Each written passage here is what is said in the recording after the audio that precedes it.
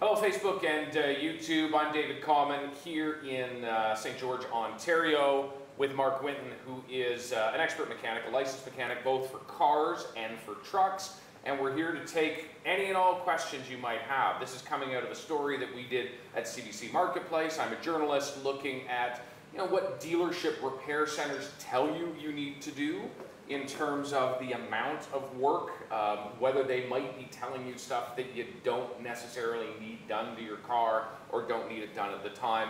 Mark is here to answer all sorts of questions. Mark, you do all sorts of things, including carquestions.ca.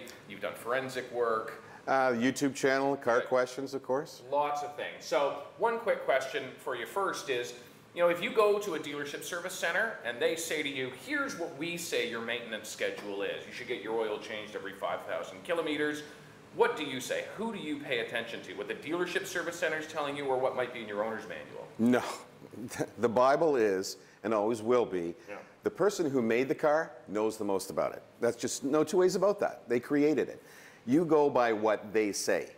And they all produce, every one of them, sometimes it's getting harder to find now, but every one of them online, and it should come with the car, of course, but if you buy a used car, there's a problem there. It should come with a specified list of when and what to change on the car. Required, not recommended, required. That needs to be done. You need to do that to fulfill your warranty, and you need to do that in the best interest of yourself and your car. Go to the dealer, it may match up, 9 times out of 10, no.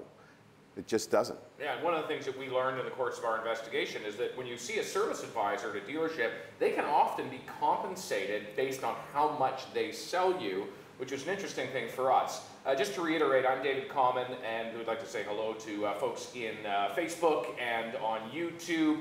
We're here taking your questions about cars. Mark knows an awful lot about cars and trucks, so we'll take virtually any kind of question you've got about them, whether it's something specific to your own vehicle, experiences that you've had going into a service center, it might be at a dealership, might be another repair shop. Please let us know any sorts of questions that you might have, generally speaking. But, Mark, when you think about most cars, people take them into wherever they go to. What are the things that you think we're being told most often that maybe don't need to be done? Oh, there's a whole list they've come up with in the last few years. You need your throttle body cleans, you need a fuel injection flush, you need a brake fluid flush, you need a transmission flush. Flushes are very common of any kind. So it's got the word flush in it, maybe be... Oh, absolutely. Yeah. Right off the bat, be very suspect. They've come up with their own little scheme, and they pass it among themselves, and it quickly becomes known what sells, and they all share that information amongst themselves, and it works. People, you need a brake service. Oh, what's a brake service? I mean, change my brakes? They go, oh, no. I mean, your car only has 20,000 kilometers on it. It should be serviced. Well, what's that? Well, we take the brakes out and we look at them and inspect them and clean them a little bit and lubricate them and put them back. What? I mean, there's nowhere in the manufacturer's service advice where it says to take the brakes off the car when they're relatively new, inspect them and clean them. Just have a look at them in case something's gone wrong. Which is rarely the case at that mileage. And you're good to go. But they're selling everybody on these brake services. And it's got nothing to do with honoring the warranty or anything else, but I mean, people are going for it all the time. Okay, so brakes and flush, that's something to be suspect about. Karen Anderson on Facebook is asking us about the warranty. Is the warranty worth it? I think she is speaking often about those extended care warranties. Well, let's say, Karen, you've got yourself a German car. Yeah. You've got yourself or other high-value car, but mostly those are German. Yes, they are worth it. They are worth it. Because oftentimes you buy, off lease, 3, 4, 5-year-old German car. It's a very expensive car, and that attracts a lot of people thinking, hey, this car used to be worth 80, 100K or more. And I'm getting it for, I'm getting it for $30,000. Well, yeah, but those cars really are, and it's not a myth, they are more expensive to maintain. You can get a $2,000 a month bill on these kind of things. And if you have this extended warranty, you are going to, there's a very good chance you can save yourself. So I recommend that for that. Other extended warranties, a North American car, it is a profit point for car sales. A lot of car sales now, just check them when you buy the car if you're buying it new. if this is a new car purchase, Karen, if it's got a 100,000 kilometer warranty, you know what, maybe not. American car, you know, it's iffy. It's 50-50. If you want to, it's probably okay. If it's, say, Toyota or a Honda or a thing, you know, a Japanese-made car or the, something like that, then, you know, you're buying quality. You're buying a Acura, you're buying a Lexus, something like that. You're buying quality, and they come with very good warranties. I wouldn't recommend buying it. Don't buy the extended care warranty in that case. So okay. It's manufacturer particular. Helen Dixon was asking a similar question. Helen, I hope we've covered off what you were asking about. Tom Warrington's asking, for what I've noticed, branded dealerships seem to be more efficient and dependable for maintenance needs. Is there any truth to that? Yes and no. You know, a branded dealer is very good at knowing the basics of the average car they sell. They know, they should know the very basics of it. And then it is very helpful when it comes across certain problems that are very common, that are kind of easy to get to.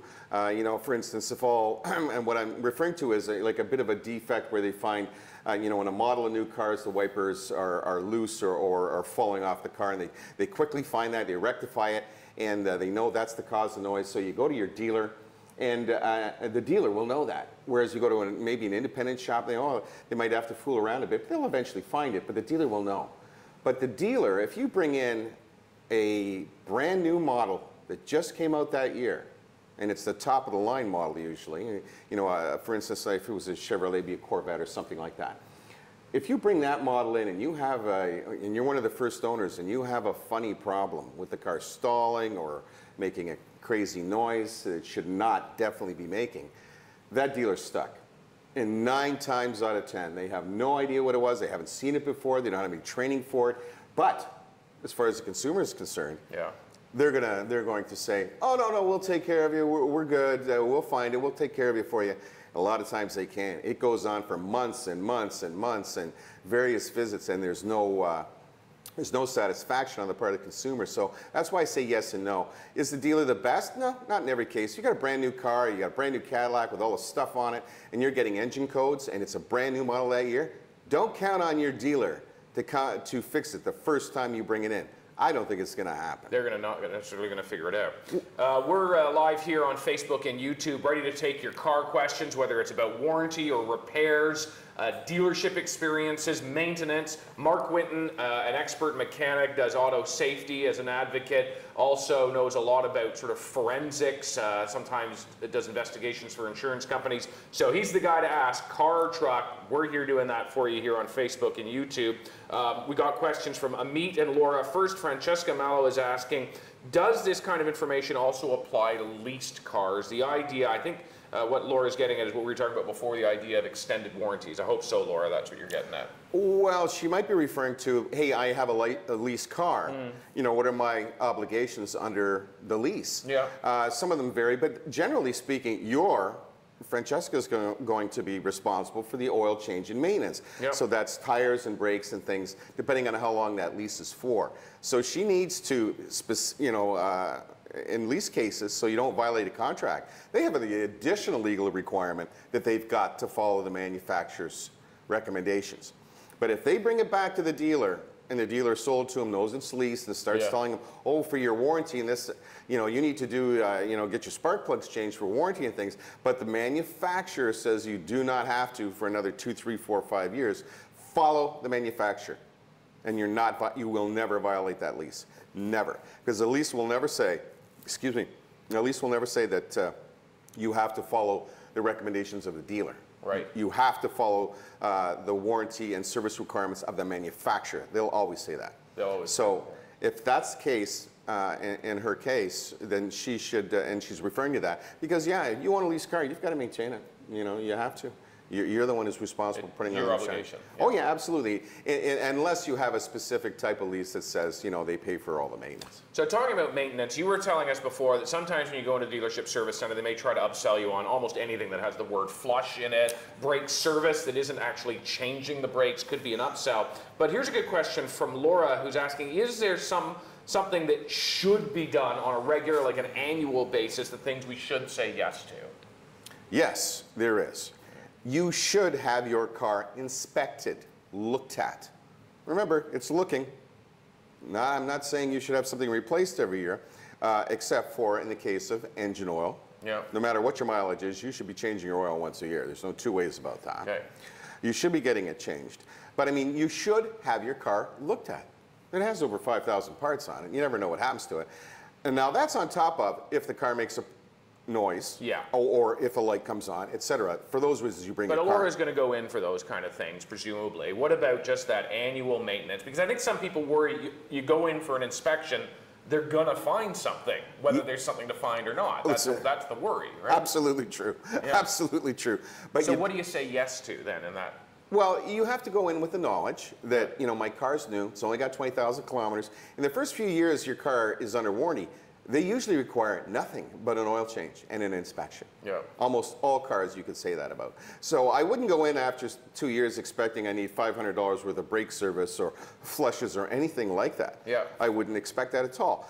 To bring your car in to have inspected, you never know what happens to it. You never know the conditions. People, you know, I've seen everything from, you know, squirrels living under the hood to, various other things falling off a car because of defects in manufacturing or recalls that come up, that kind of thing. We got a whole bunch of questions here, so I'm going to try to just rip through them. Amit, we'll go to your question next. Kent, we got a YouTube question. Justin, Sherry, we're going to get to all your questions. Amit, and I don't know how quickly we can do these. He says, on my used car, every time I went in for service, they told me to change the transmission fluid. It seems to him that every single time he needs it. How do I judge when transmission fluid is actually needed? Your make, your model, your year car, get out your owner's manual. There's a service component to it. If you don't have it in the car, and many people don't because they buy cars used and that information is just taken out of the glove box, go online and find the stuff. It's there. You can get it. Do what they say. Almost 80% of cars, you should not be changing the automatic transmission fluid. Just leave it. You mean like ever? Some cases it is never. In some cases. Check your manual and they'll tell you. But some cases it's never. The car will go for 160,000 kilometers and it never once says in the warranty to change the thing. Check the level. Yep. Don't go changing. This fella, he's getting abused a bit. Kent is asking, he actually used to work at a dealership and it used to sell something called a Motovac service. He calls it, oh, okay, you're laughing. Kent's calling it a complete farce. He wants to know what you think about it, Mark. Motovac? Motovac. Do you know what it is? It's a made-up term. That's what it is. Okay. Motovac. No idea what it is. Are they vacuuming something on the motor? I don't get it. Don't know what it is. If he wants to further describe it, sure, go ahead. Okay, Kent, if you got more details, we'd be happy to hear them, but just based on the name, Mark's a little suspicious. Question from YouTube. If a mechanic tells you that something is bad, like your brakes need to be replaced, but you just replace them, is it your right to refuse the service? That's a good question. Absolutely. In any jurisdiction in North America, you have the right to refuse the service that's recommended to you. This isn't surgery on your child. This is a consumer item. It's an asset. Somebody wants to do some work, and I say no. Just the same as, I don't want my driveway sprayed with the black stuff. I don't want my roof done. Thank you for your advice. I'm going to get a second opinion. Justin, how important are the maintenance schedules in a car's manual? That's an important differentiation between what a dealership might tell you. It's critical, and it's the Bible. You do what it says in your service manual by the person who built your car. You do not go by what your dealer tells you. Rob Valla, we've got your question. Sherry Collins is up first. Is it true that auto repair companies will tell you you need an air conditioning recharge, but you don't actually need it? Air conditioning recharge. She's telling you that. So she's asking, is it true that auto repair companies will sometimes tell you you need an air conditioning recharge when you don't really need it? Oh, absolutely. They'll recommend stuff you don't need all the time. Absolutely. How often do you need an air conditioning recharge? What is that? Well, usually air conditioning systems, they're sealed and under pressure. They're as reliable, I'll tell her, as her fridge. Okay. So will it last forever? No. Well, maybe 7 or 8 years. It starts to run a little hot. And you should have a technician look at it? Yeah. Here's the rule. When that air conditioning starts to run hot and is not working, get it checked. Okay. Unless it doesn't, leave it. And in a lot of cars, you can go 8, 10 years. Okay, so if your air conditioning is working, then probably they're not telling you the truth on that one. There's not a lot of maintenance to air conditioning systems. In fact, there isn't any. Okay. There's nothing you can do. You can't check a fluid level or anything like that. You can just look at it and inspect it, and you push the button and see if it's got cold air. If it does, you're good to go. Okay, I'm David Common, a journalist with CBC Marketplace, here with Mark Winton, who's an expert mechanic, both on cars and trucks, an auto safety advocate. He works with carquestions.ca. It's a video blog. You can find it online. We're taking all your questions on YouTube and Facebook. We're very happy to hear them. We're going to try to answer as many as we can. Rob Balla asks, can dealerships charge an assessment fee even if you have a warranty that covers that issue? No. No, an assessment fee. Again, another made-up term, and they love making up terms. I'd have them describe, what's an assessment fee? A diagnostic? Say it plainly. Look at your warranty, see what it covers. If it's from the manufacturer, they're the best warranties. They're aftermarket companies that that do work, but some of them are a little sketchy. But if it's diagnostics, should be covered in the warranty. And they're obligated to do that. I mean, they're just looking for ways to wiggle out of their responsibilities, that's it. Melissa Hamming has a good question for us here. When do you basically stop putting money into an older vehicle? She's using a vehicle that's over 200,000 kilometers. Melissa, is it? Melissa, yeah. Melissa, keep driving that car till you think the value of it is less than $2,500. That's what I would say. Because that's the cost of buying a used car that would pass a safety and an e-test. All right. So no matter what the car is and what age it is, it has to be worth more than $2,500, or sorry, less than $2,500 before you decide to get rid of it. If it drives and it's safe, the seat belts and the airbags, check for recalls, of course. If the thing is stolen, just keep driving it. I've seen cars go up to 500,000 kilometers and more, so you can be a lucky one. John Gerald McNeil is asking, I have an extended warranty, which is nearing the 100,000 kilometer mark. So you've got a car, I assume, close to 100K. It's got an extended warranty. Can I get all the components and servicing done that is eligible for up to 100K, whether or not it is in need of repair or replacement? So in other words, if the warranty covers him, protects him for, let's just pick something. An engine malfunction. An engine malfunction. He's had this vehicle for 2.5 years. He's got an extended warranty. Does that warranty allow him to just go and get that stuff protectively done? No. He needs to go and have it inspected by an independent mechanic to see if any of the issues covered in his warranty have presented themselves. The car actually has the issue. You're saying go to an independent mechanic? Yes. What a warranty will cover is a defect in manufacture or some kind of failure. Right. If the car's not failing, they have a perfect right to say, no, we're not just going to replace the engine because... But if you go to an independent mechanic, then you've got a record saying there is a problem here before you go back to wherever you got the car. I'm just recommending that he has the car examined for the issues in case they're a little bit hidden, he can't see one, right? But I mean, if the independent mechanic says, yeah, everything's fine, and a lot of these ones are just driveline, right? They're just engine, just transmission, just, rear axles. They don't cover everything, so don't think you're gonna get your tape player, tape player, old days. You don't think you're gonna get your GPS changed out. You don't want your Super 8, you got an LP rolling on the dash, pull it out, right? Okay. But, so in his case, just get the car checked before the warranty expires to see if those issues are present. Yeah. If they are, boom. 8-track, not Super 8.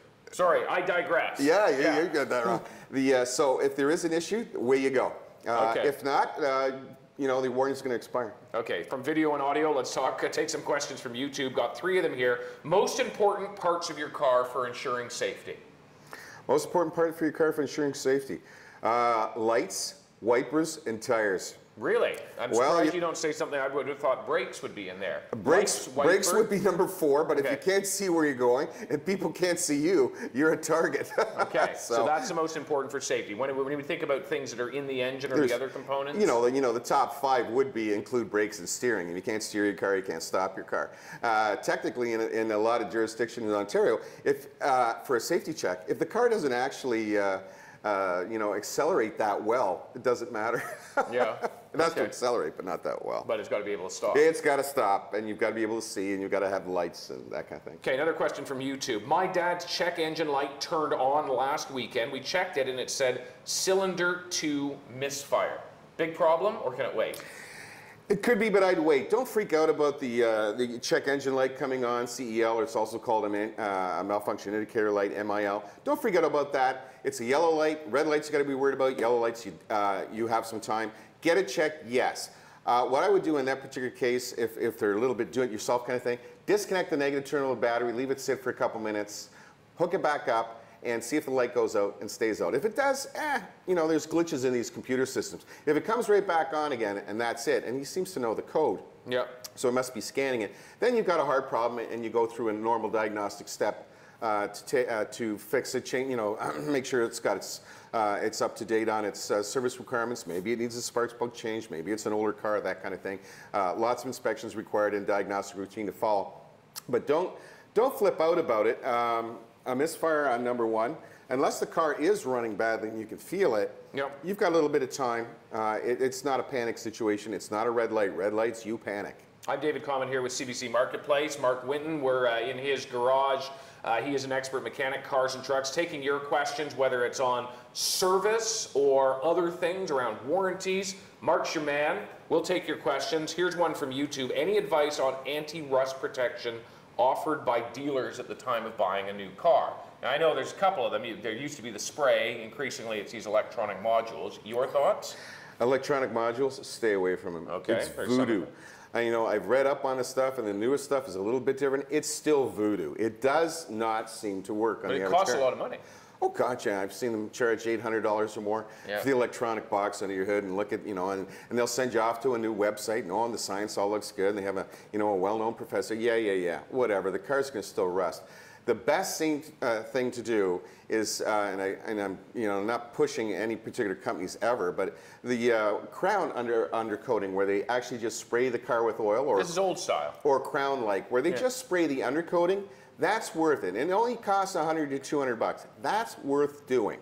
Okay. If you're really concerned about your car's rust, and cars last a lot longer now. It depends on your driving habits, but I mean, if you're really concerned about preserving your car, that undercar spray by Crown or the Crown-like stuff is your best way to go. Never buy it from the dealer. All right. That's the word from Mark Winton on rust protection. Got questions from Trevor, Myra, Kevin, and Sherry. Trevor up first. Dealerships also have services related to the area of the country and the type of conditions the vehicle drives in. So, you know, as part of the story that we've recently done on Marketplace, we looked at this idea of severe weather conditions. Here we are in Canada, beautiful day today, but it's been known to get cold here every once in a while. Does that alter the maintenance that you need to do on a vehicle? This is the old severe conditions thing that we used to face in the 60s and 70s when oils weren't as good as they are today, multi-grade oils and fluids of all kinds. 90% of our population lives at the border. When you're in Arctic conditions, special conditions apply. Hell, they leave the car running, you know, all day long, or the truck 24/7. But when you're living near the border, like 90% of Canadians are, cars have thermostatically controlled cooling systems, which means when you start your car, after it warms up a little bit, it stays at one temperature, just like your house. You know, think of your house. You know, if it has a good heating system and we move it into the northern part of Ontario, it takes a little longer to warm up, but once it's at your set temperature at 23 Celsius or whatever, it stays there. Right. It doesn't matter what the conditions are outside. And it's the same as if you move the house to Windsor.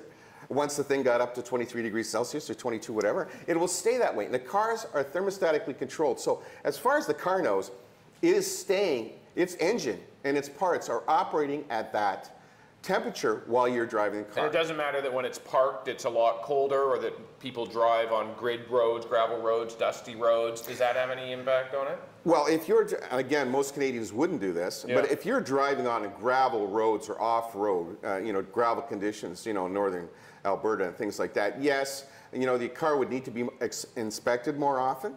And if it is truly dusty, yes, you probably need more. But generally speaking, that is used, that severe condition about, you know, towing a trailer, this applies to commercial vehicles only, and severe use in your term, you know, the common use of it. Not, living in Canada is not considered severe use of a car. If you're living in a metro area, you live in an urban environment, or just outside one, no, this is not severe conditions at all. Just because it snows here doesn't mean you should change your oil more frequently. It just doesn't. You were suggesting that people get their vehicle inspected once a year just to get a sense of whether there are problems. Good question from Myra.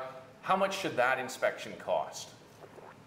Well, And I have no trouble with people charging for their time. A good inspection of the car, you have to bring it in, you'd have to put it up on the hoist, you'd have to take off all the tires, check all the fluid levels, the lights, and all the systems, depending on the complexity of the car. And if you want to get into some checking electronic systems and stuff, you could easily spend an hour. Yeah. Most shops are going to charge $100 an hour now or more, depending. So I have no trouble with that if they want to inspect. Give me a top out, though. Should you be paying $300 for an inspection of a car? No. Should you be paying $200? I would say, you know, you should be paying for an hour's worth. An hour's worth of work. Yeah, so if... whatever they're going in, most places will actually post what an hourly rate costs, they're supposed to, right? by law, post what they charge for Certainly their... here in Ontario and many Canadian jurisdictions and other places, they may not be required to by law, but Yeah, but I'm assuming most places in Canada are similar. Right. Kevin Brimble is asking, does the rear wiper need to be operational to pass a safety inspection? You know, oddly enough, in Ontario, I don't think it has to. Okay, in Ontario, no. You may want to check in your particular jurisdiction. We don't know them for all of them. Well, I'll tell you on that, you can actually find the guideline online in Ontario for safety checks, inspections, and there are a few weirdo things where that's not required. In fact, you don't have to have two reverse lights on the car. One. Yeah. Amit's back. We're going to get to your question, Amit, in a second. Thank you for following up. Nikolai, Nancy, you're coming up next. First, so Sherry Zeiser-Banting is asking, does getting your own mechanic that you trust to do your standard maintenance on your new vehicle, does that keep the warranty intact? So in other words, not going to the place that you bought the car, going to somewhere else. Yeah, she's highlighted another common scare tactic on the part of dealers. Well, if you take it someplace else, or they suggest to you, in a lot of cases, you take it somewhere else, you're going to violate your warranty because blah, blah, blah, blah, blah. No, you're not. Right. As long as you can prove, and it's not, the standards aren't ridiculous, as long as you can prove, yes, I had my car brought in for an oil change as required by the car or the mileage, as required by the manufacturer's service recommendations. Here's my bills. Right. Keep a paper trail. Mary's garage, Joe's garage. Here's what it says, and it's when I did it. You've got the paper trail. You're good to go. So don't believe the nonsense from the dealer. If you take it somewhere else, it won't be covered. You need to go to the dealer for warranty work. Independent garage can't do that.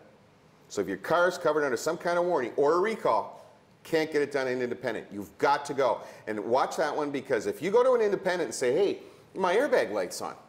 You go, okay, and they repair the car and they replace the airbag and get the light turned off. That might have been a free repair. The garage is not obligated to sell you. They'll charge you for it. You ask them. They'll charge you for it, but this is where knowledge will really cost you if you don't have it. Yeah. That could have been a free repair. Right. So you need to keep up with the recalls on your car, because it could cost you. And there's all kinds of recalls, not just airbags, the suspension, engine, on tires, you name it. Seems we've never had more recalls now. We haven't, yeah, as a matter of fact. Okay, we go down that road. Sherry, just briefly to answer your question, what Mark Winton, I think, is here saying is certainly you can go to any garage that you trust, any mechanic that you know, to get work done on your car. But if you're actually getting the warranty work done, then go back to the dealership, go back to the place that you bought that car. But only if she has a warranty problem, she would know. Yeah, exactly. Yeah. Okay, Nancy Louise, how good are the diagnostic programs that are sold online? Nancy says, I had a sensor light that was persistent in lighting up, spent a pretty penny before I learned it was a computer glitch. So basically she's asking, how good are the diagnostic programs that you can buy online? I think she's referring to diagnostic scan tools that you can get. They vary from very cheap, costing less than $100 or less than $60 to thousands. Oh, really? Professional ones are thousands of dollars. And, the professional ones really work well, but you need a little bit of training to use them. They're not for the average person. How well do they work? It's hit and miss. I'm going to say that. Yeah. Hit and miss. You're investing a little bit of money in the hopes of saving a lot more. Right? I think it's a great idea she did this. Having the ability to read your own computer. I mean, we're living, this is the 21st century. Yes, we should be able to hook up the thing to a car, and the car, if it has a computer that has codes in it, we should be able to read them just like anybody else and just tell my technician, hey, it's got code P0127. We should be able to know that. And, and hats off to her for doing that. But the higher level of scan tools And actually, I've got one right here. Of course he has one right here. This is Mark Winton, who's an expert mechanic, both on cars and trucks. We're here taking your questions on Facebook and YouTube, so please do keep them coming.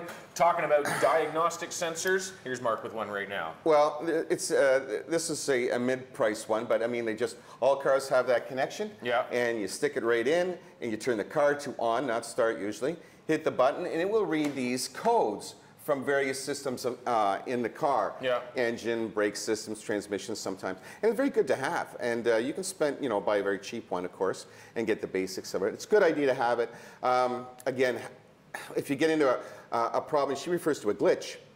You can get into these problems where the computer systems come up with these codes all the time, and you think they're super sophisticated. The coding or how the program was transpired is just a little too sensitive, and it keeps coming up with codes when in fact the car is running fine. There's nothing wrong with it, except the computer keeps saying that. That does happen, and I think that's what she's referring to. And unfortunately for her, that's somewhat common on some cars. I can think of a few that bring up codes all the time, and the car's running fine. It's too bad, Nancy. I mean, it sounds like you and other people may be in this same boat. I don't know if that totally answers it in the way that you'd hoped it would. We've got a lot more questions here. Amit, you're still there. Greg, you've come in. Nikolai is asking, how often should, well now this is an interesting one, headlight fluid be replaced?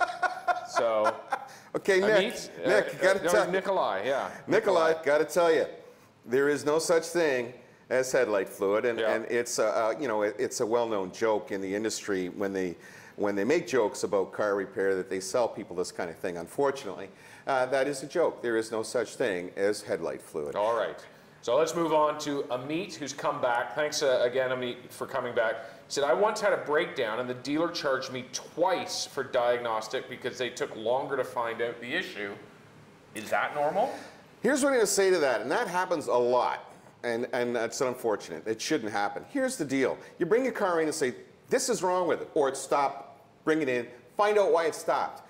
Tell the person in no uncertain terms, I am paying you to tell me what's wrong with this car, not guess, right? I'm paying you to fix my car, this rattle, not guess. So for instance, I don't bring it in and say, my car's rattling, you say, well, we suggest this and this and this, and you get the car back next day, it's still rattling. I go, hey, and then you go back and say, it's still rattling. Well, it's not that, it's this now. No, I did not pay you the first time to try to fix it. I paid you to fix it. So if your diagnosis is good, spend all the time you want diagnosing the car. Get the problem. If you don't know, say so. I'll go someplace else. And that's where that dealer comes in. If you bring it to the dealer, you think they should know, and lots of times they don't. It's their own brand.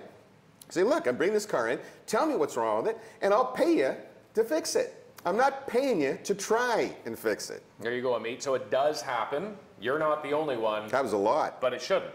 It shouldn't happen. Neelish, Mark, Bren, we've got your questions. Greg, you've been patient. If I use both all seasons and winter tires, do I need to have either of them balanced? So I guess he's saying, like you run 6 months on one tire or 8 months on one type of tire and then 4 months on the other or whatever. Do you actually need to have them balanced every single time? Simple answer. You have a set of tires for your car, winter, summer, need them balanced, both sets. You don't have to get them rebalanced all the time, but when you buy tires, you get them balanced. No two ways about it. My dad was not a big believer about this in the 60s and 70s, and the cars just shake on the highway. All it does is wear out your suspension components. No, you want a nice smooth ride. It's legit. It's a technicality. You buy tires, whether winter, summer, or any other kind, get them balanced. Done. You got two sets. You got two sets of balanced tires. Are you doing that balancing work every single time that you're swapping off? No. Once you buy the tires and have them put on rims, the person balances them up, they're good to go. What if you don't have rims? What if you don't, what if you only have one set of rims? Well, that's a good one. Good thing you pointed that out. Yeah. If you have to keep taking the tires off, they're loose, as they call them in the industry, where they're not on a rim, and you have to have them fitted, so you have to take the rim off, you have to take off the summer tire, you got to put on the one. Every time you get them put on, they need to be balanced. No matter. So at that point, then the rims start becoming a little bit make more sense to buy a second set of rims. Exactly. That's why people buy a set of tires with rims. Yeah. They're already balanced. All you have to do is take that tire, put it on the car, you're done. But if you've got a loose tire with no rim on it and you keep changing it, that's not particularly good for the tires, because the tires, there's damage can occur when you're taking them off and on. So if you had a set of tires, winter tires, that you had for 5 or 6 years and you were taking them off every year. And tires shouldn't be taken off and put on 6 times. Not a good idea. But if you were doing that, you need to have them balanced each and every time. Neelish, you're asking, what's the difference between synthetic engine oil and others? That's a good question. Which one is recommended for newer cars? Also, is it true that there's no going back once you use synthetic? Okay, you can go back and forth, no problem. You can mix synthetic oil with regular oil. Some people call it dino oil, dinosaurs. But you mean the original oil? Yeah, the original oil. It's non-synthetic. But non-synthetic oil, you can mix it. You can mix both with either one. Synthetic oil is a better grade of oil, no two ways about that. It's more stable at low and high temperatures. So as oil tends to act a little goofy at lower and higher temperatures, it gets too thick or it gets too thin. And a synthetic is very stable at those temperatures. So it is a better oil. Your car will specify, again, look what the manufacturer says. If it says it has to have synthetic, and some do, especially higher end cars, they will tell you exactly which one. Just pick a major name brand. It says the thing is synthetic. Use that, you're good to go. If your car doesn't need synthetic, well, you don't need it. I've never seen a car ever fail because someone, was told to use regular oil and they did, and the car failed, and they thought, oh, well, it wouldn't have failed if you put in synthetic. No, the car would have had a failure for another reason. We're here with you on Facebook and YouTube. We're going to try to race through the questions. We got lots of them. I hope we're answering the questions that you've got. Mark Giardino is asking, how common is it for a dealership to not be able to balance tires due to tire size? I would go to another dealer. Usually, there's a tire person in town that has a tire business that goes, and they will have the newest equipment. A lot of times, the major problem is that they're scratching the rims. They don't have there's a lot of differences in the tire changing equipment. You got old stuff, don't go. Don't go to that place. And dealerships may or may not have it. If you go to high-end dealerships, BMW, Mercedes, they'll have very high-end rims and very high-end tires. They usually have the latest tire changing equipment, and so would the biggest tire retailer in town, Independent Tire. Go to them and have your tires changed there. If someone says they can't balance your tire because of size, and if it's off a regular car or truck, don't go there. Okay, don't go there. They don't have the right equipment. Mark, that's pretty plain. Brennan is asking, does bad rust on a rocker panel make a car fail a safety? Yes. A lot of mechanics will say, if you look at the guideline closely, it's going to be a judgment call. But if you have rust in those areas, you generally have rust in a lot of hidden areas under the car, brake lines, fuel lines, and all these kinds of things. I've got to say, unfortunately, in her case, a car that's showing that much rust on the outside, generally speaking, there's not a very good chance it could pass the safety. All right. Sorry, that is not good news. Zach White, what mark do you think of 3M clear wraps for protecting against rocks and salt as an actual product? Yeah. You know what? I think that's a great idea. It's a plastic wrap in a car. It gives it another skin. You can find YouTube videos on this stuff. I think it's a great idea. I absolutely think it's a great idea. It's just a protective coating. Years ago in the 70s and 80s, we used to put those big vinyl bras on the front of the cars. And this protective coating is, of course, very thin and color-coded, color-matched sometimes. Does it go over the whole car?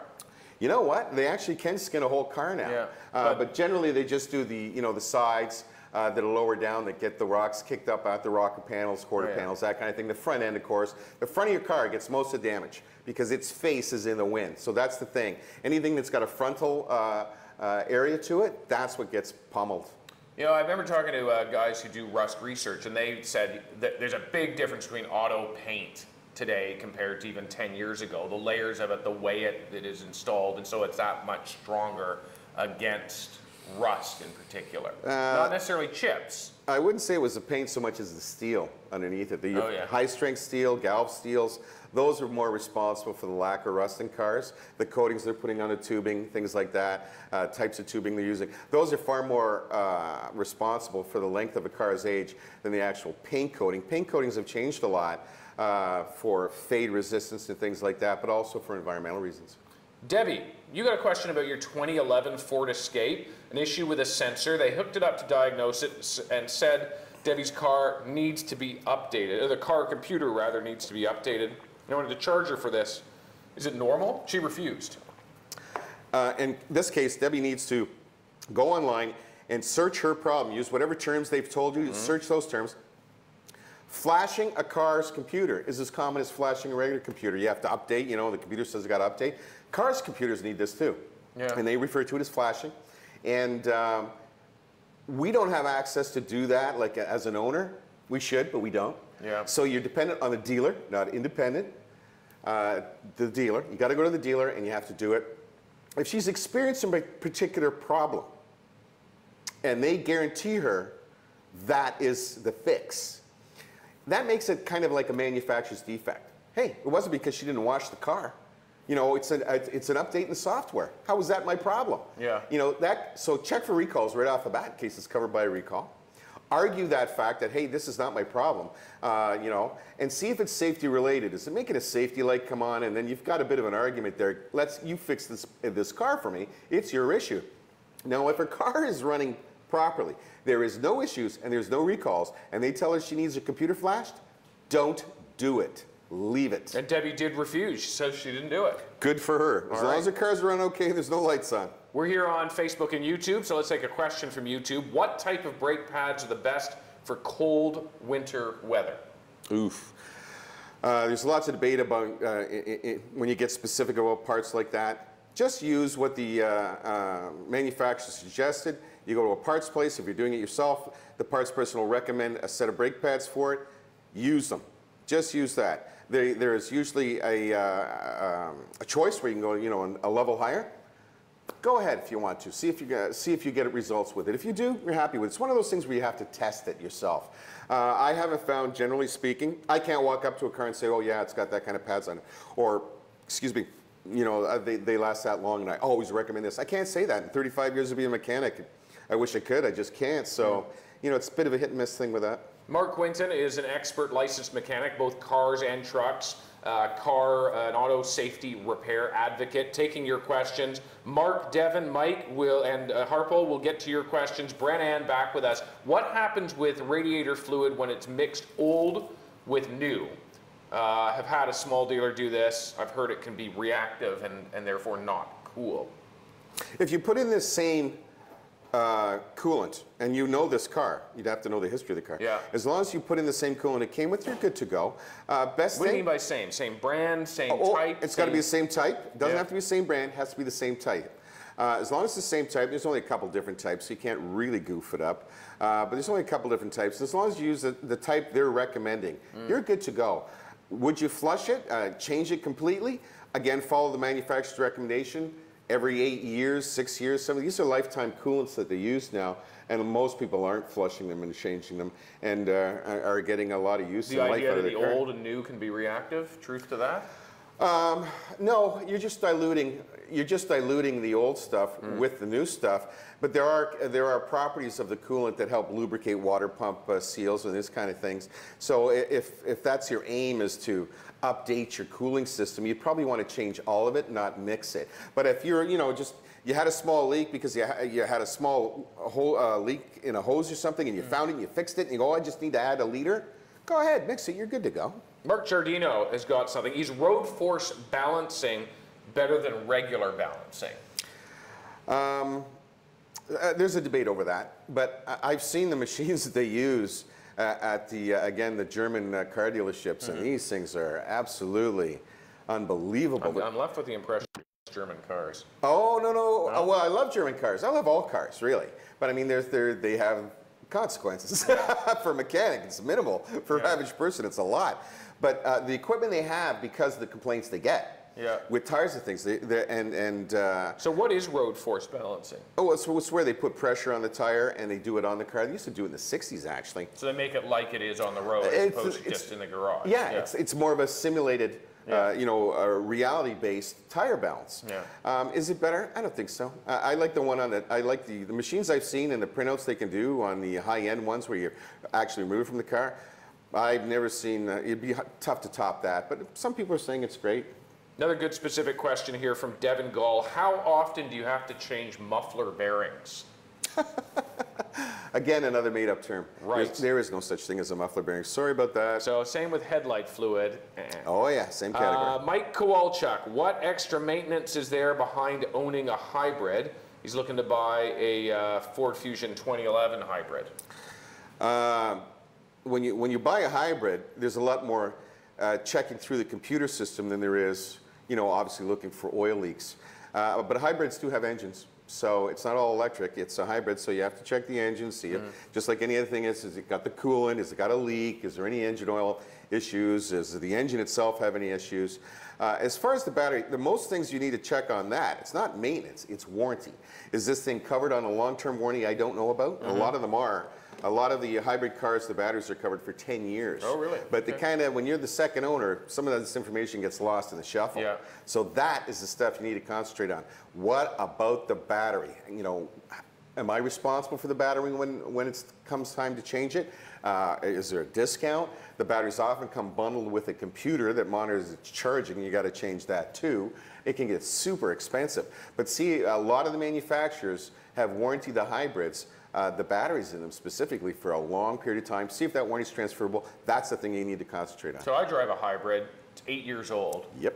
I don't think we've ever had any difference in the maintenance because of this. We've just had gas-powered cars before this. In fact, we've basically done nothing.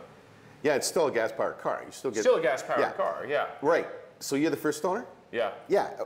You don't have to worry about it. The next person does. But you probably have quite a warranty on that battery that you might be unaware of. Well, actually, I didn't even think that it might be covered by 10 years. So I'm learning something too.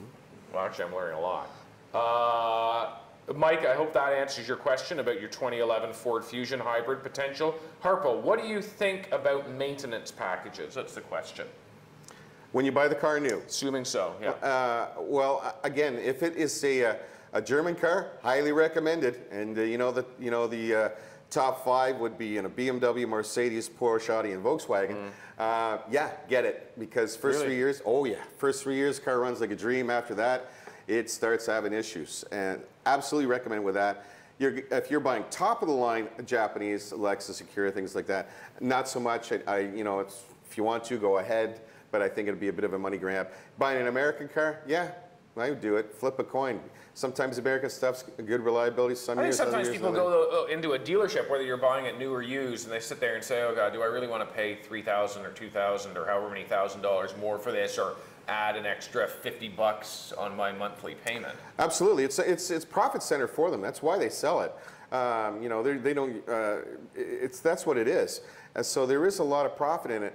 Does it save people? Again, I've seen people who have used these warranties quite successfully, again with foreign manufactured cars and domestics as well. But when it starts to get, when you start paying more than $1,500 or $2,000 for an extended warranty, you're going past what, shop around, see if you can get a better price. Oh, really? Okay. Don't buy from the dealer, buy from somebody else. Carly Ann and Legaspi, we're going to get to your questions. Matt's up first. Why do different provinces in Canada allow front window tint? And can this fail me on an inspection? Why the province is different in laws is completely subjective. Each province gets to do what it likes. There's no federal requirements on this except for Canadian motor vehicle safety standards. When the cars are new, they can only have a certain amount of tint on them. In Ontario now, they actually put a meter against the window on a safety check that'll actually shine a light through it like spectrometry and see what it is. And it has to be, the two side windows and the front windshield have to be visible. The back one can be completely black if it likes, but I mean it has to have a certain level. Why they do that? You got to watch it. You really have to watch. So if you get your windows tinted, make sure it's legal in the province you're in. Because you could fail an inspection, you're saying? Yeah, you can fail an inspection over it. Yeah. It's very uncommon that the police will pull you over for it because I think even in some cases politicians' cars have these dark windows that are a little too dark. Last time I saw one, that according to our laws, although it's on a member's car, yeah. And I'm talking a government car. Yeah. So are they going to get pulled over, right? Yeah. Okay, Carly Ann, are the codes that come up on my car from the manufacturer, or is this a way for a dealership to make you come back for unnecessary maintenance? So are the codes that come up in my car, I feel like there's maybe a word missing in the translated Yeah, version I think she means, here, again, this is maybe somebody who's got a scan tool. When they talk about codes, they're talking about hooking their car up to the computer and getting a code. There are a few cars on the market that might tell you a code without hooking up a scan tool. Yeah. Very rare. But if she's referring to that, she's checked her own codes. If it comes up, the car has a legitimate issue.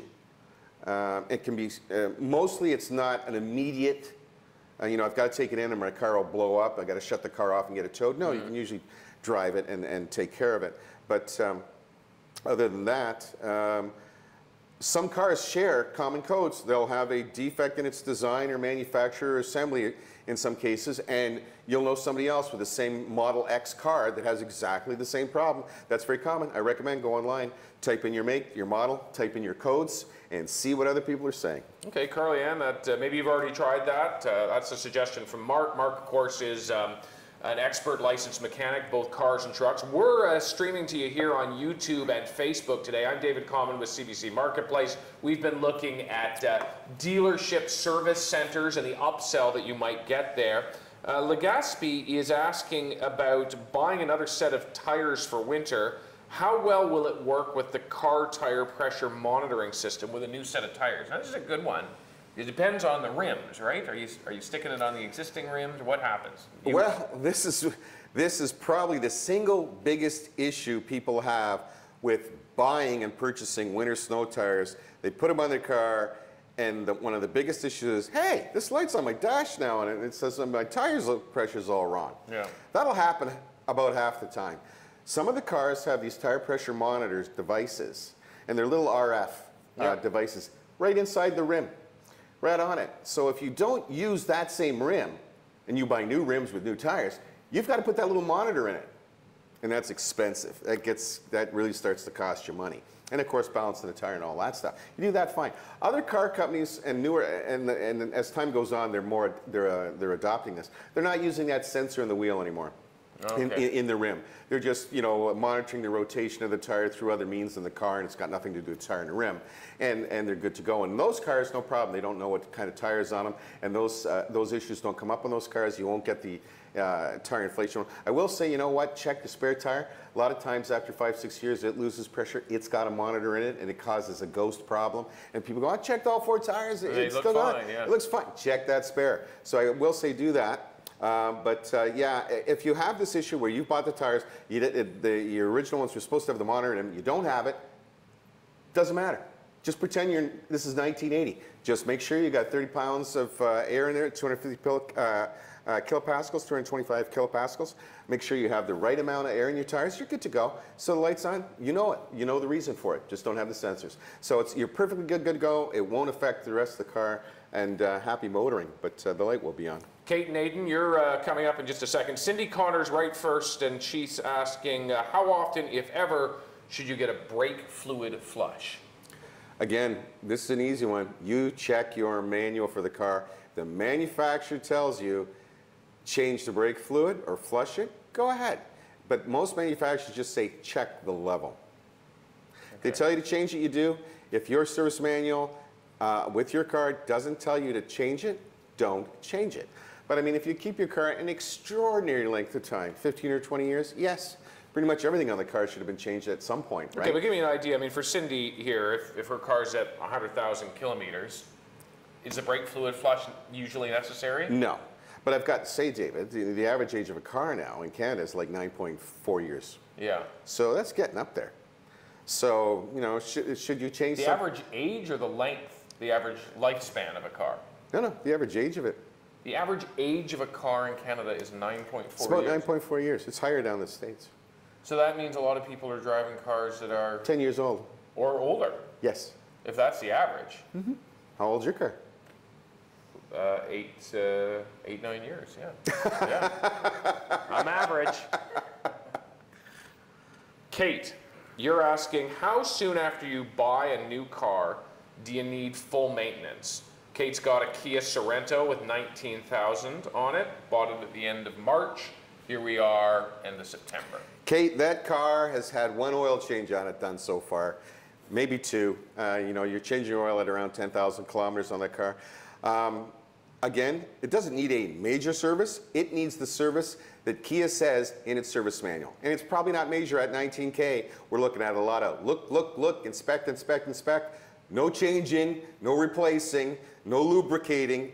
But frankly, at 19K, I mean, should you even be going and paying for the diagnosis, the look, the inspection? Again, you might want to have your car checked once a year, but you can get that done at your oil change. You know, Kate's not even a year here. This is, you know, March, April, May, June, July, August. It takes 6 months. Yep, she could have worn out wiper blades, and you don't want to replace that kind of stuff, or a burned out light. Lights can burn out any time. So, but she can check that stuff herself. So, a lot of the inspection and the looks you can do yourself. You know, beep your horn, put on the wiper blades, check the lights, have somebody help you with that kind of. A lot of checks you can do yourself that they do. Yeah. But at 19K, Kate, you should be spending nothing but air for the tires and an engine oil change. Aiden is asking, is it common for dealers to use aftermarket parts? Is it better to use branded parts? Many dealerships seem to suggest that it is. Does it affect the vehicle if you use aftermarket parts? Two questions there. The dealer will do whatever in their best interests profit-wise. So if they have to do a job under warranty, if an aftermarket part is much cheaper, they'll use it. And they'll tell you that's fine, that's their prerogative, and it is, sorry. Are they, you know, generally speaking, are OEM parts, they're called, original equipment manufacturer. Is it better to buy a new Toyota part or a new GM part for your GM car or your Toyota car? No, I don't think so. It's not been my practice. Look, if the part of the car failed prematurely, that's prematurely, if it failed prematurely and it was made by GM or was made by Toyota, it's an official part, I wouldn't trust it. I would give somebody else, another manufacturer, a shot. Like, why would I patronize the same company who made the defective part twice? Once, okay. Twice, no. So are aftermarket parts better or worse? You can find aftermarket parts that are much better than originals. Sometimes they're exactly the same, sometimes they're worse. But are they often cheaper? Oh, they're almost always cheaper. Yeah. Almost always. But you know, here's my rule of thumb. If a part lets you down, do not buy it from the same person again. Buy another, give another maker a chance. Well, because that why would seem to rule out a lot of the branded parts, wouldn't it? Well, if the branded parts failed as a result of being defective in the design or manufacture, you know, they had developed a crack when they weren't supposed to, you know, if they fell apart because, you know, a tree fell on it or something else or obsessive use, then it's not the manufacturer's fault, and then you might want to buy the same stuff again. But, you know, wiper blades or something along those lines, if they wore out too quickly, you know. Mark Winton here, expert licensed mechanic, cars and trucks. I'm David Common with CBC Marketplace, taking your questions here today on YouTube and Facebook. Question coming in from Danielle, who's asking, what's the deal about lifting trucks? I've heard about stuff where the truck can be over 7 feet high. Is that true? What's the deal on that? This is someone who's obsessed with trucks and off-roading. And it's a sport for some people. Yeah. It's very common in the States, not so common here in Canada, but you do see it. You'll see a pickup truck and it's got like humongous mudder tires on it, and it looks like this thing could go through a hurricane. And oddly enough and ironically enough, those things are great in those conditions that they've just had, like in Irma and stuff. Those are the only ones you saw driving around. Yeah. The crazy people with these high-level vehicles. With these high-level vehicles, who are the same as military trucks. Yeah. And if that happens and you live in a flood zone and you have one of those cars, I'm thinking, I need to be friends with that person. That's what I'd be thinking, because those things would be very useful. Day to day, you're living on southern Ontario, southern part of Canada, not a good idea. When you start to do all this stuff, you know, if you're doing it for, you know, just reasons to keep yourself busy or amuse yourself, go ahead, but it's very expensive. But if you think this is helping the car or adding value, it doesn't. And when you lift the car, they were never meant to be lifted like that. So you actually start to wear out drive shafts and U-joints because these angles in the car start to change for the suspension, that they were never meant to go this high. And they start to wear out all kinds of parts. And it's very expensive. I'm just thinking 7 feet. I'm 6'2". That means that I could stand in the middle of a road, nothing could drive right over me. That's pretty excessive, 7 feet. That's a monster truck. Monster, yeah. But I mean, you see these ones all the time. They're lifted 2-3 feet off the ground. They have these monster tires that come down the road. You can hear them coming at you because the tires have such big lugs. Are those things great in disasters? Yeah. Speaking of lugs, is it a legal requirement to get truck nuts if you've got a truck lifted 7 feet off the ground? We'll go on to other stuff. Danielle, I hope that answered it in some way. Bruce, Bob, we'll come to you in just a second. Isaac, you're asking, when looking at buying a used truck, is there a kilometer point where things potentially could start to go wrong, particularly around the transmission? It would be hard to generalize for every manufacturer out there. I mean, there's been, you know, some truck manufacturers through the years have had transmission problems at a very early stage, so it'd be very tough to answer that one. You know, generally speaking, when you're buying a truck or car, low mileage, clean condition, that's your best one. Yeah. Regardless of make. Get the best price at the lowest possible mileage and the best possible condition. Keep an eye out now that we were just talking about the Hurricane Irma and the other things that have happened in Florida with Harvey and whatnot. You know what? Keep an eye out if you're in the southern U.S.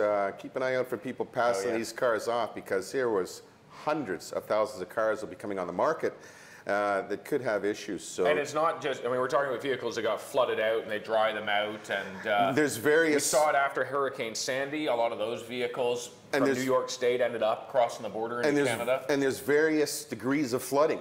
Yeah. Some just got a little bit wet. Some were right to the roof. Yeah. You know, so there's various degrees. So now it's more important than ever. If you're thinking of getting a car and you're anywhere in the United States, have it checked out very thoroughly for any kind of flood-related damage. Kilometer mark, though, is the question. I mean, 100,000?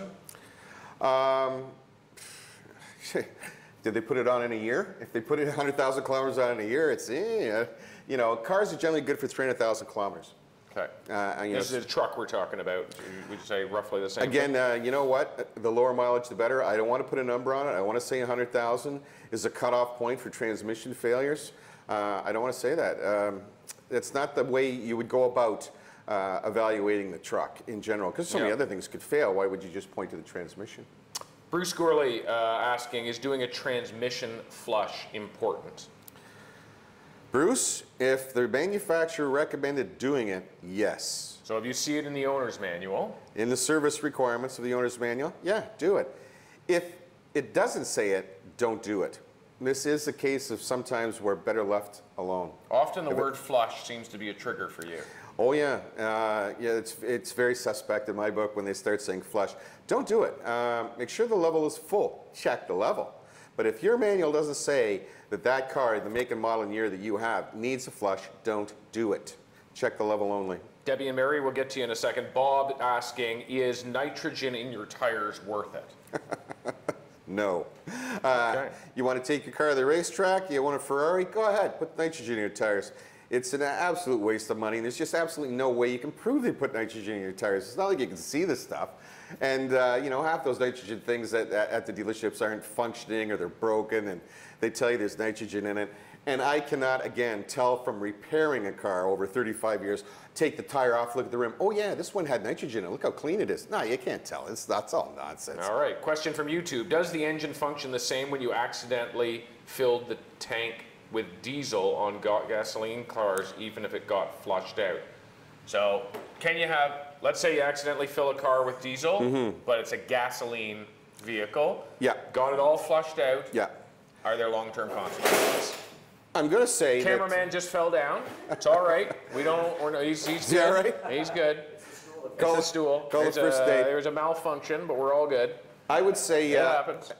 With regards to the diesel and stuff, if you put the diesel in a gas car and you flush it out, just keep driving it, just keep filling it.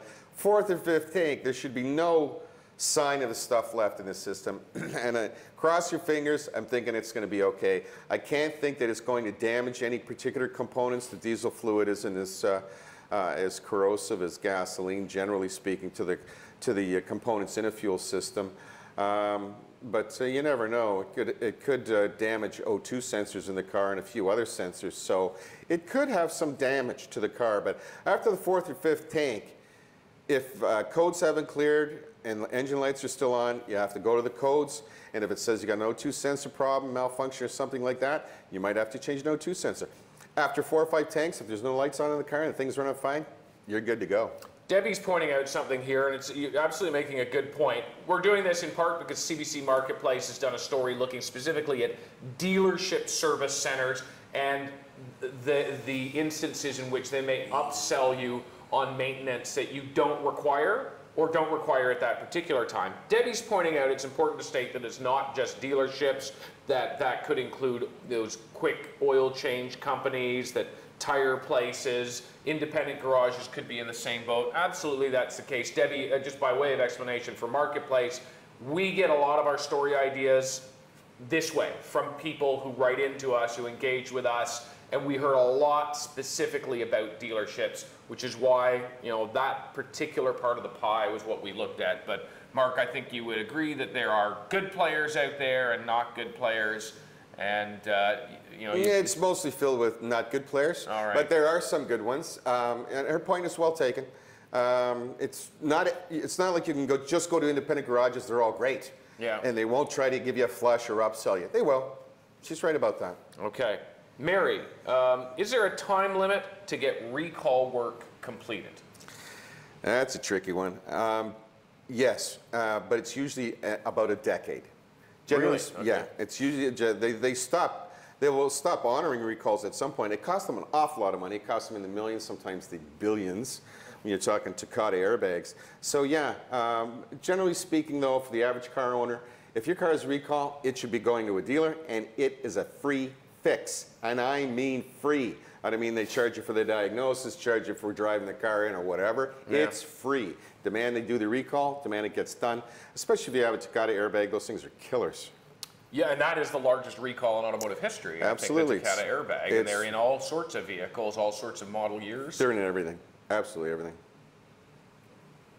Hey, here's a good question from Sylvie about oil changes. So, Sylvie asking, do I change my oil every 10,000 miles? So that's about 16,000 kilometers, thereabouts? That's a bit high. I'd say 10K. 10K. Generally speaking, though, when the car tells you to, most modern cars... So 10,000 kilometers or how many miles? 10,000K would be 6,000 miles. 6,000 miles, okay. So for our friends in the United States, the car now tells you, most cars now have an indicator on the dash for an oil change interval. You know, change oil now. Follow that recommendation. Okay, but I think we need to do an important differentiation. So I look at my car, there's no actual sensor in the engine that says that. My car I reset it every time I get an oil change. Mm-hmm. Press a button on the dash, it resets it. Yeah. And that's how I know the next time. Yeah, for me, it's 8,000 kilometers. I'd say for the older cars, you know, stuff from 07 down, yes, I'd be changing the oil every 6,000 kilometers, or every 6,000 miles, 10,000 kilometers. I wouldn't let it go much past that. But you can hop into some of these newer cars, you know, and Mercedes comes to mind. The thing might go 15, 16,000 kilometers or more before it says change your oil. That's too long.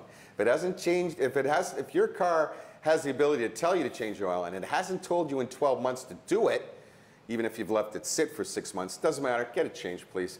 But try to keep your oil change intervals to around 10,000 kilometers, 6,000 miles. We got time for just one more question. This is coming from Facebook. When buying a used car, does the manufacturer's warranty still apply to the new owner if you're still within the warranty period? Absolutely. In most cases, they might not mention it to you, but in most cases, look in the owner's manual again. It'll tell you how to get the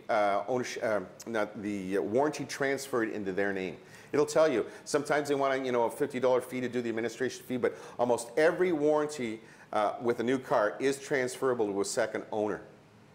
Okay. And of course, recalls and extended warranties. Some warranties in your car go 8 years. You need to check. I mean, your car has a number of warranties, not just one. It's not just one that covers everything for 3 years or 4 years. Yeah, powertrain. Yeah, they get the powertrain, they get the emission thing, they get all kinds of them now, and you've got to go through the book and look at it. And that stuff certainly applies to a lot of people. And again, a lot of people are missing out on a lot of free work. Okay, I'm David Coleman with CBC Marketplace. Really want to thank you for tuning in with Mark Winton. We got one more set of tips from Mark coming right up. Please check out on Facebook and YouTube the work we've done around upsells particularly going on around car repairs and automotive service centers, dealership service centers. You know, something we learned in this process is that many dealerships are actually making more money now servicing cars than they are selling new and used cars combined. So maintenance has become a really important moneymaker for them. Mark, when we look at whether it's a dealership service center or wherever people out there might be taking their car, last thought on what are the big upsell points that happen most commonly? The big upsell ones are what's ever the flavor of the month with these people. A lot of them are those, of course, the flushes, changing of the fluids is very common these days. The brake service is another huge one.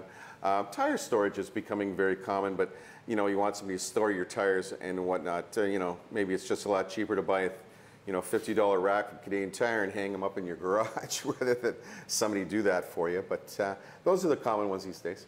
All right.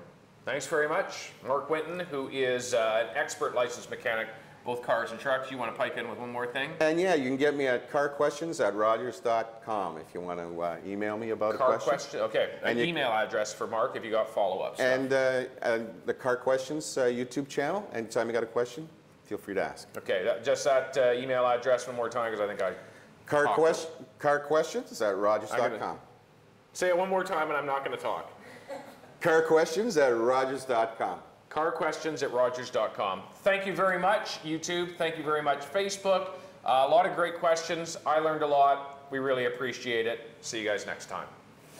Thanks, Mark. That was really good. Yeah, I think that really worked out. It's fun. Remind me, what are the big upsell things you were talking about again? Well, you know, for buying or repairing?